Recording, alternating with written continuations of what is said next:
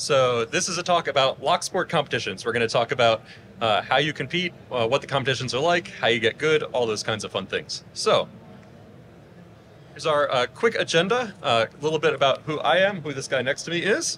We'll talk about what Locksport actually is, the different types of competitions, and where we go to do these things. So me, I'm Matt Burrough. I am a red team manager by day. On the weekends and at night, I am also a co-organizer for Seattle Locksport, so shout out to all the Seattle people in the front. If you're in the Seattle area ever, feel free to come by. We meet a couple times a month, have a lot of fun, teach you how to pick locks. It's great. I've also written a couple of books. The most important one here is Locksport, came out this year. There I am on the cover. I have a co-author here with me as well from Locksport. If you want to come by the No Starch Press vendor booth at 2:30 today, we will be signing copies of the book.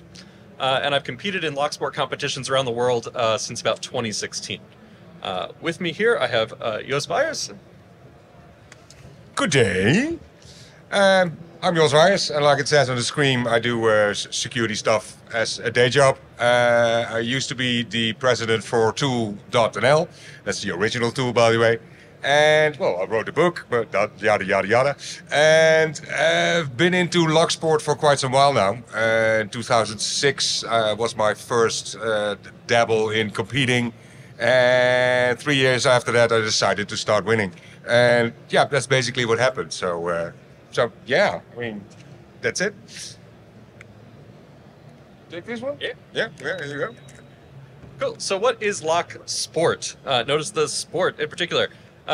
Definition of Locksport: it is non-destructive opening of locks in a manner that the manufacturer never intended, and we do this as a hobby and as a competition to see who can do it the fastest. Now notice we didn't say lock picking, but opening of locks. That's an important distinction, and you'll see why in a minute.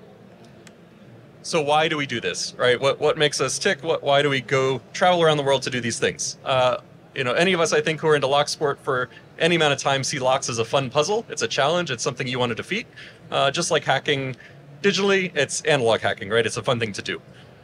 We also do it because we want to improve on our own skills. We want to show that we're the best. We want to set a personal best for ourselves. Maybe we want to brag to our friends or maybe mock them a little bit. So always good to show off to your friends and enemies. You could maybe get famous from this. Maybe not super famous, but you've probably all heard of LPL, very famous Locksporter. There's several people who are well known in the Locksport community, and even beyond that regular, normal, non-DEF CON people have heard of. So you could maybe get famous. And then there are prizes. What kinds of prizes? Well, locks, often. You can win trophies. You can win lock-picking gear, all kinds of fun things. Here we are winning at various things, or at least placing. So it's fun to get recognized for doing something well. So yeah, come compete. You can win things. All right, brief history of Locksport, how it got started. Locksmiths have been picking locks and opening locks without keys forever. That's kind of their job.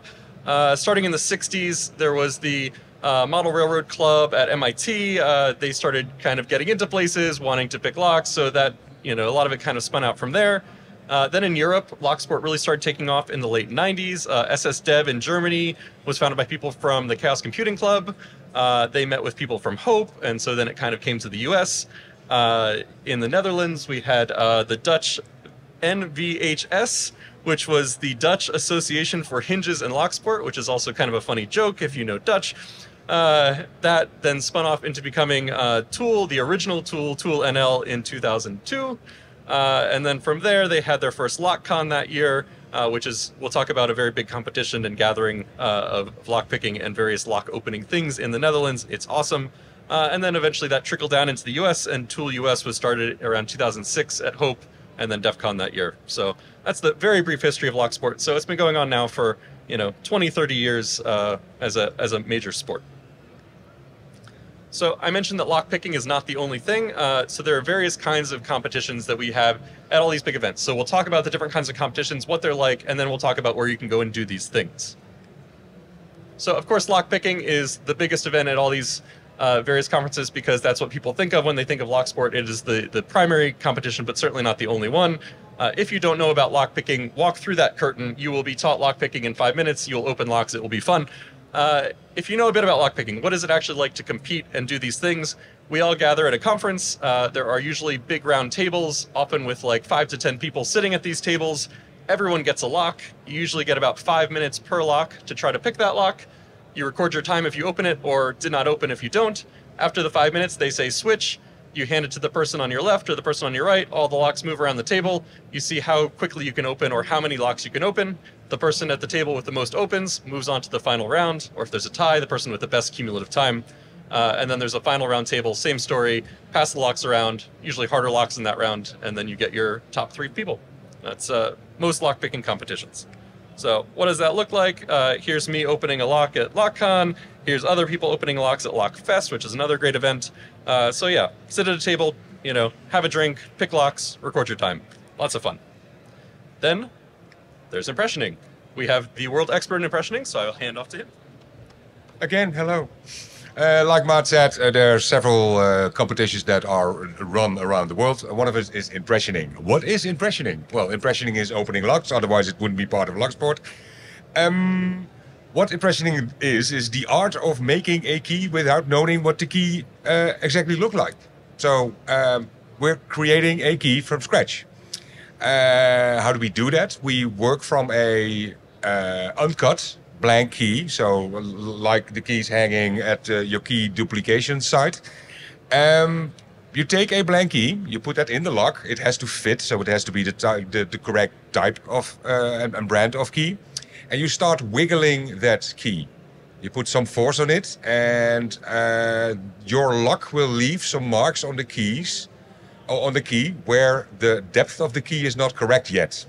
So if you take out that key and you look at it quite closely, with probably with some lights and some magnifying aids, then you figure out where the key is not correct yet. And then you file off just a little bit of material of that part. And then you rinse and repeat. Insert the key again, start wiggling, look at it, and then you keep on doing that, and in the end, you'll open. You need a bit of gear for that. This happens to be part of my gear.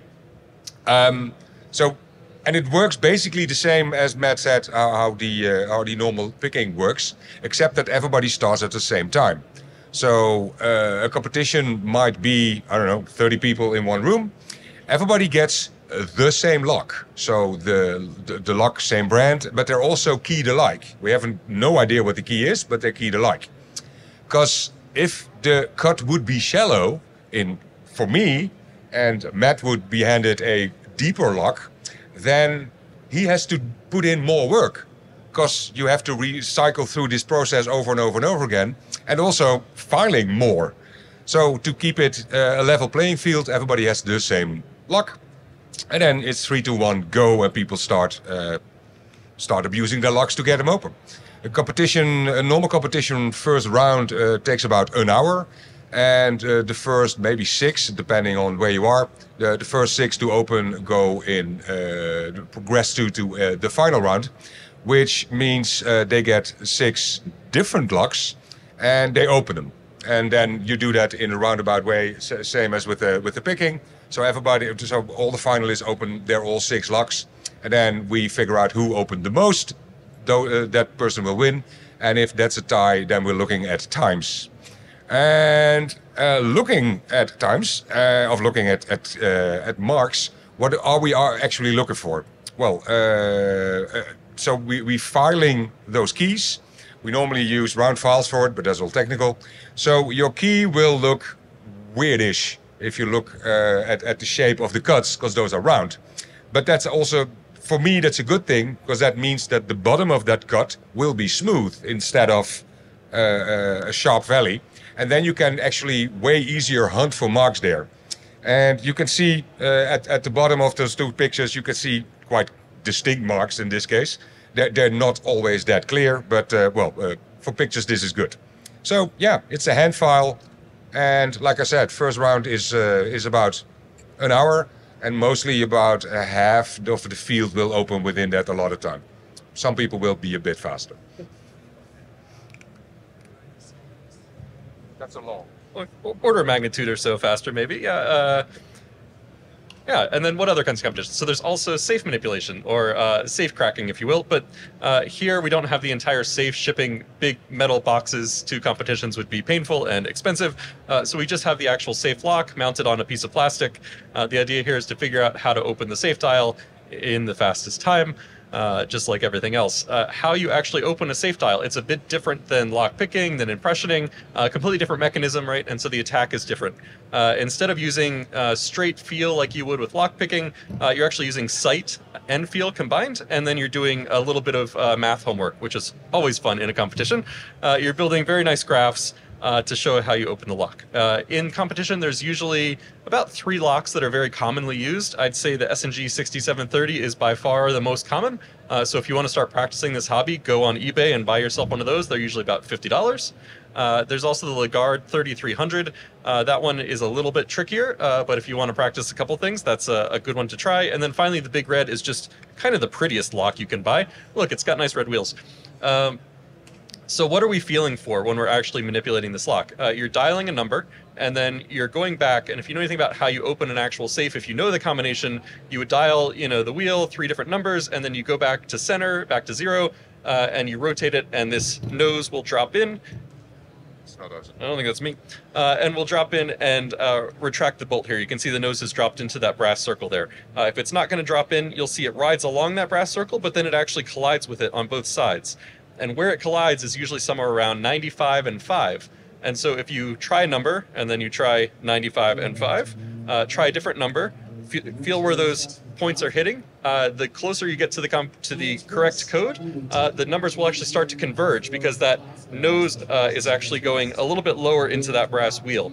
And so instead of 95 and 5, eventually you might get 96 and 4. And that's when you know, okay, I found the correct number for one of those 3 digits. So you graph that, you build this graph out, you find that point, and then there's some tests you can do to figure out if it's the first, second, or third number, and then you start dialing the second number or third number until you get it open. There are some aids you can bring as well, like this sticker that you see on top of this safe dial we've stuck on here. This gives you very fine gradients, because it isn't always quite as clear as 95 to 94. Sometimes it's 95 to 94.5, and so this extra lines will help you find that exact number. So it's a time-consuming process, but some people get very fast at it and can open locks in 20 minutes maybe. In a regular competition with non-professionals spinning the wheels, it's 2 hours is probably a good time. Usually these competitions run during a larger event, so you have all day with the lock that you're playing with it while other people are giving talks or other people competing in other things. You can keep working on it. So that's typically how safe manipulation works at these events. And then finally, another type of competition we see a lot of is lever lock picking. This is particularly common in Europe, where you have the kind of older lever style locks like you see a lot in England.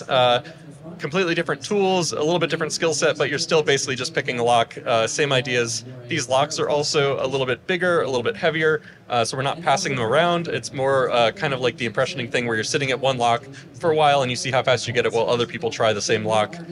Tools are often provided for you for these, because the tools are very specialized per the manufacturer of lock, so most people aren't carrying around 50 different brands of tools for 50 different kinds of locks. So whoever is providing the locks for the competition often also provides the tools, which is a nice perk. We also have a bunch of crazy events, and I think there's actually one going on next door like right now, a dozer drill. But people, of course, get creative at different hacker cons. They want to try new things, and so you can find all kinds of different events. A dozer drill is kind of like what you see a photo of here on the screen. This is kind of a simulation of a prison escape, right? You've been locked up, you need to get yourself out of handcuffs, and then you need to get yourself out of a jail cell, and then you need to get into a file cabinet to steal your police record, and then you need to get into a police car and steal it and drive away. So they have all kinds of different locks on the table to simulate that kind of escape. And then there's also different kinds of things like forensic challenges. Can you pick a lock without leaving marks in it, or can you identify the marks that were left in it, or can you tell what kind of pins are actually in this lock by feel? Is that a spool? Is it serrated? Those kinds of things. There's freestyle events, which is like go crazy, bring whatever tool you want, open the lock however you want, see how it as long goes. as it's not, as long as it's non-destructive. Yeah, you can't cut the lock in half, but yeah. Yeah, but And then key duplication based on a photo rather than having the lock to try, kind of like impressioning, different kinds of boxes of locks, time blocks, You see things like under-door tool things as well, trying to get into buildings just bypassing the lock entirely, or pick-tac-toe is something that the FoxPick people put together to pick locks and try to get the fastest, to get 3 in a row. So all kinds of really fun, creative things. We like coming up with different kinds of competitions to always keep it fresh and interesting. So that brings us to, where do you compete? We've talked about all different kinds of things. Okay, so we've gotten you excited about this. Hopefully you want to come give it a try. Where can you go to do this other than, in DEF CON in the Lockpick Village? Well, probably the biggest and best event we'll start with first, and that's you, since you've run it before. Yeah. Hello. Like Matt said, you can compete, well, basically all over the world, but the one you really want to compete in and win is LockCon. So that's considered to be the Wimbledon of the lockpick world. It's one of the oldest competitions there. It's in the Netherlands. They do the Dutch Open. It's quite small. It's about 100 people, but those tend to be from all around the world. So it's brilliant. It's normally it's in October-ish. It takes about 3 days, so a long weekend. Last couple of times it was in a hotel, and so it's all catered, all done, and you'll be spending time with a lot of people and a lot of locks during that time. There will always be just a regular picking games, impressioning also, definitely. Most of the time lever locks will do safe manipulation. Last year we had car entry. There's just a lot of talks, and they keep on going on and on. It's really, really brilliant. It's fun times to be there. This is the same. Yeah, competitions, like I said, table to table, and also a lot of talks. The picture on the right, that's actually a person that broke out of jail in a South African imprisonment. And he taught himself how to pick locks and to make tools to pick locks. And that was fun, because normally when he gets invited to talk about this stuff, they talk about how it was to be in prison, this and that. And this was the first time he could speak to a couple of geeks who were geeking out about how he made lockpicks. So that was a very, very fun experience. That's actually one of the very few talks that has been ever recorded at LockCon, because normally it's a non-camera event, at least non-publicity. And you tend to only can get in if you know people. So it's it's not that a lot of it happens there is a secret, but a lot of our toys are quite expensive, and we just leave our toys out at night. And but because it's a friendly group and it's a close-knit known group, you can actually do that. But it's a very, very, very fun event. Lockfest. And what are we going to do? Lock up our toys? They're just it's locks, right? Yeah. And Tim was great. You get some really, really good talks. I enjoy that part of it every year. I think he even had a movie made about him, right? Yes. Daniel Radcliffe played him in the movies. Yeah, quite well. Yeah, very cool stuff. Cool. So if that's maybe a little too far for your first lockpicking competition, you can look a little bit closer to the U.S. if you're from here.